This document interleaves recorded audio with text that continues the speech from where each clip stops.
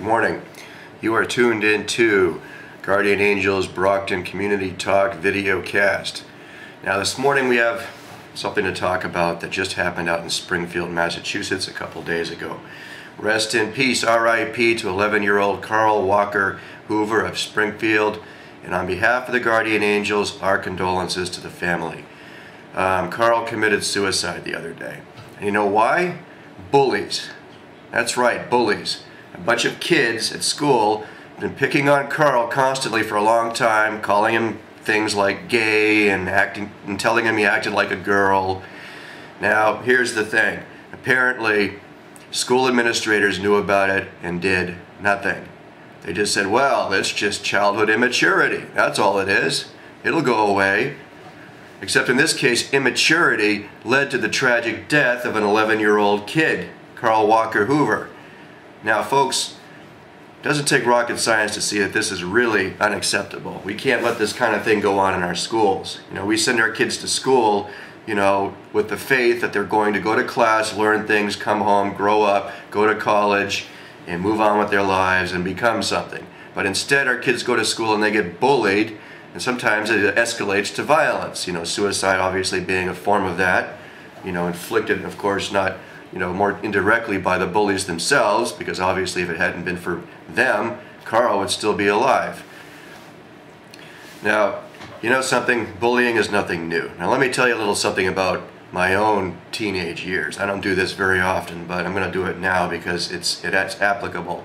When I was in junior high school, attending Elm Street Junior High School in Nashua, New Hampshire, oh, let me tell you, I was a skinny little 13-year-old kid, and I had like acne on my face, and I tried everything, all that Oxy stuff and all that Clearasil and all that, nothing worked. I had these two zits right underneath my nose, right here, where I have a mustache now.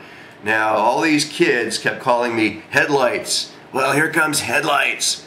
And they did this for days and days and days and days and days, and finally just drove me stark raving mad, and I just grabbed one of the kids and smacked him in the face because I just grew tired of it. So you can see how bullying escalates and becomes a problem. And in many communities, it escalates into violence, it spills out onto the streets, and it becomes, it's kind of hand in hand with the whole gang problem. So, what are we going to do? Obviously we talk about a problem, we need to talk about solutions. Well, for one thing, obviously it falls upon school officials to do something about this and to stop bullying when they find out about it. Problem with bullying is it not only makes life miserable for the victims, but, like I was just saying, it escalates into violence and can get a lot worse than what's just happening to one kid. And by the way, if you yourself are a bully, if you're listening to me right now, if you yourself are a bully, it's your responsibility to stop. Stop what you're doing. And you know what else? If you've been bullying kids, I challenge you, go up to those kids, shake their hand, and apologize. That's the manly thing to do. You want to grow up and become a man, right? Well, now is the time to start thinking about what that means. It means responsibility. It means acting responsible. Stop bullying your fellow kids and treat them the way you want to be treated. I said in an earlier segment, the golden rule. Do unto others what you would have them do unto you. Now, the Guardian Angels have an anti-bullying program, by the way. We can go into the schools, we can talk to teachers, we can talk to administrators, we can start anti-bullying programs right here in Brockton, because it goes on here. It goes on in every single community across this country, and we're no exception.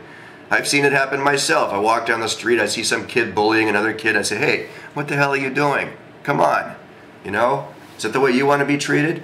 So it's up to school officials and it's up to citizens in general to do something about the bullying problem. If you see it going on in the streets, put a stop to it, and let's get together as a community and see what we can do about getting an anti-bullying program going right here in Brockton and give our kids something else to do besides pick on each other. Until next time, this is Bruce Burleson of the Brockton Guardian Angels, and remember, keep it safe.